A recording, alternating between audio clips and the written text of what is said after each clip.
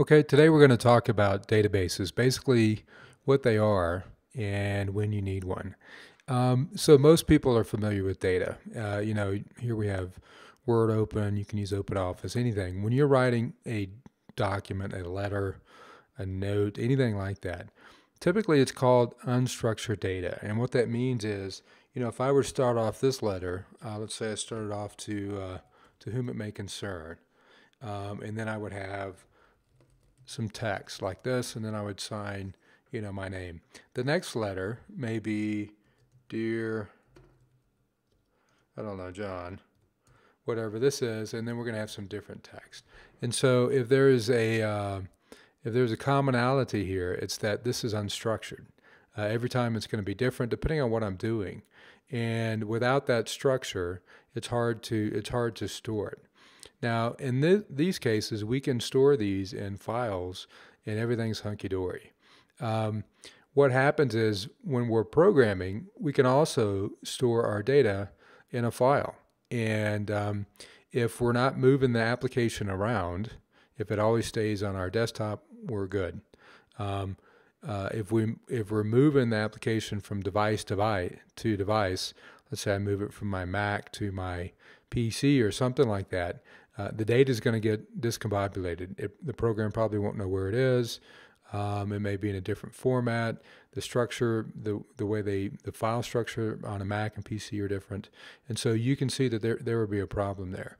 The second time we need to start looking at a database would be if one or more people are accessing this file at the same time. You could see if we were in a big company and I don't know, we're working on a proposal. If one or more people try to access this data at the same time, they may put some changes in here, and then I put some down here, and the software doesn't know whose changes to make. So most likely pieces of either or both will get saved, and it's really not what we want. So in that scenario, we need to start looking at a database. So again, this is unstructured data, right? And let's look at some structured data. So in this case, I've downloaded some ticker information from a currency, and this is the dollar Japanese yen pair. Now, the first thing you're going to notice about this when I say structured is that I have the ticker information, and it's always going to be text. I have a date column, and it's always going to be a date. I have a time field, and it's always going to be time. I would never put text in the date field because it would lose its meaning. And I'm not going to put time in the ticker information. So we keep all of this separate. And so quickly, since the computer can see these columns of information and the rows of data, it's very organized, it's very structured, and hence the term structured data. Now, when we have structured data, this is right up the computer's alley. It's right up the database alley as well. And it likes that structure. If we were to add a new worksheet in here, let's say, I just copied and pasted this ticker information, but let's say this was from a different year, even though I have this column here, or it's from some different period. In this case, I could build out this spreadsheet to have multiple tabs of whatever data we were adding in here. Maybe it's Aussie dollar or something else. But the key here is that not only do we have structured data, but then I can start to relate that data together. So in this case, I can say, all right, what was the dollar yen? What did it open at on this date? And if this were the Aussie dollar, I could say, give me the open on that same date. And we could start to look for correlations and everything like this. Now, this is called relational data. And a good example of this is when you call into a help center, if your cable or satellite dish went out, when you give them your name, they start relating all this other information that they know about you to the person in front of them. So you may give them your name, they're going to have you verify your address and phone number because the system related this and pulled it back in front of them. They're most likely going to see every time you called. They're going to know how long you've been a customer.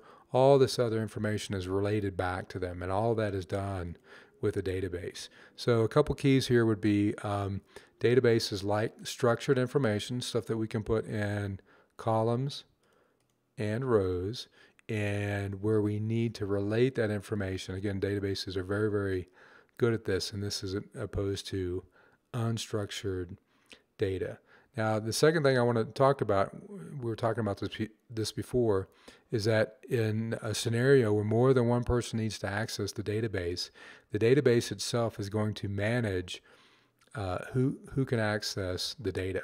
And so, if this were our program here, it can allow me to access this field right here, while someone else is accessing this this row over here. And so this is very, very important because it prevents the data from being corrupt. So what will happen is if I'm modifying this row, the database is going to know that and it's going to lock it. So other people can see the data, but they can't modify the data. And if they try to modify it, the database will give an error and it will hold the lock until I finish doing that. And let's say I update the data, then it will release it and then somebody else can have access to it. So this is something that, while you can store data on a file, in theory you can maybe lock the file so nobody else can do it. The database was meant to do this, and it can do it at a very granular level. And you know, if you're trying to book a flight somewhere, those flights are changing all the time, and that's a perfect scenario for database because everybody can see the flights. But if somebody's modifying the flight, it locks it down. You don't want two people changing the price on that one flight. So just wanted to quickly go over what a database is, when you could need it. You know, there are those couple scenarios, and what type of data it stores. It typically stores structured information.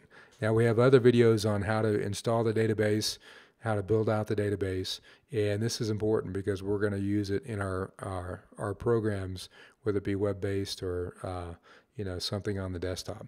So if you need more detail, look up those other ones. If you're going across the programming videos and you see us using the database and you don't understand something, you could probably go back to one of these other videos and get caught up or flesh out how to use them. So we'll see you in the next video.